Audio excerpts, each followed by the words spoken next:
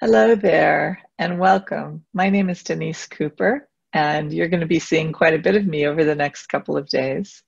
And so this is the beginning of our conference, and it's traditionally always started the same way. So I'm going to show you a brief presentation, and then we'll be on our way. Okay, so I want to wish you all a happy InnerSource Day. This started kind of as a joke, but truthfully, we say it to each other now in the Commons. The people that are sort of core to the Commons have been known to say this to each other. This is the 11th time I've said it to you, and I hope that you really learn a lot in this next 2 days and that you have an opportunity to talk to some people, make some friends, maybe get attached to us as a community. We're actually a great group of people, and if you agree, then maybe we'll see more of you. All right, a little bit about us. First of all, our origin. We owe a huge debt to the Apache Software Foundation, which codified this way of working, and to some of our friends from that community. I've been an Apache member for a long time now. And you know, we have a few other members here at InnerSource Commons that came from Apache. And we work very hard to try to explain the parallels between open source and InnerSource through the lens of the Apache way. This time, we're lucky to have this gentleman, this is a picture from a few years ago, who coined the term InnerSource. This is, of course, Tim O'Reilly. And he was working with Brian on a company when he came up with this term, and you'll hear more about that during his keynote. But he's definitely part of our origin story. So what have we completed recently as an organization? Well, we've done a couple of meetings. The first virtual meeting that we ever held was only last April. It just seems like a long time ago. It was meant to be an in-person meeting, and of course, because of the pandemic, we had to change to virtual, and we really loved it. We had amazing engagement. 99% of the people who turned up stayed for every second of it. Even the keynote speakers came back because it was so engaging. So we're hoping that we're going to find that same gear this time. I also gave one of the largest speeches of my life for GitHub Satellite. There were 40,000 people registered for that event. And I talked about the inevitability of InnerSource and how it would be helpful in sustaining open source. You can find that talk online.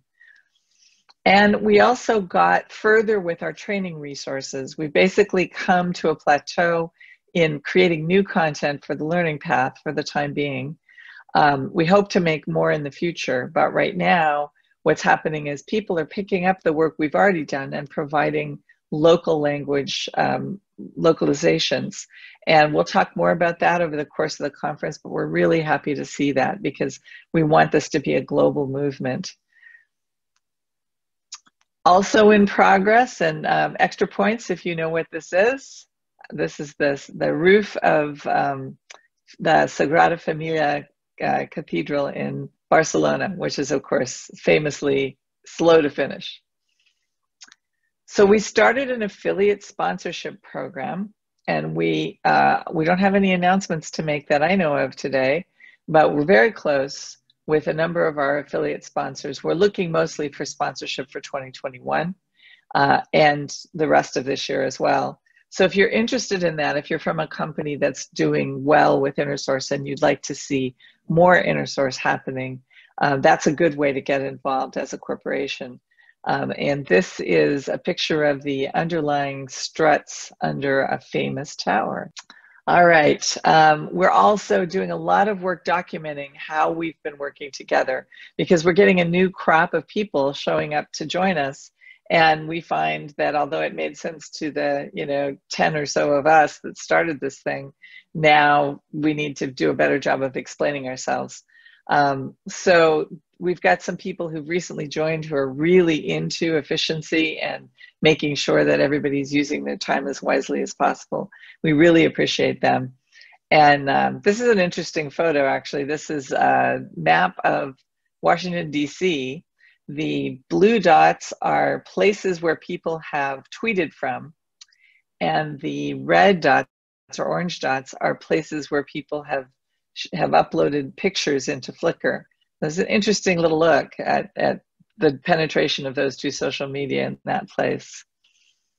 Okay, what's next for us? Wow, we've got so much on the horizon, and there's so much content about that in these next 2 days that I'm just going to touch on a couple of points.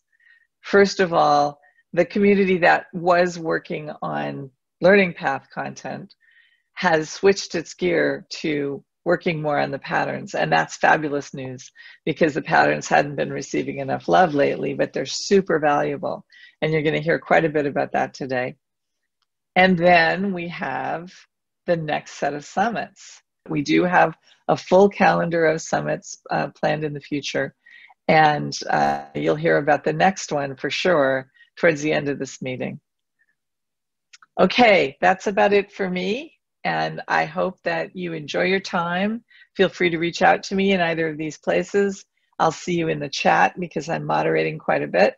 And thank you again for joining us. We're very happy to see you. We hope that you really have a good time. Bye-bye.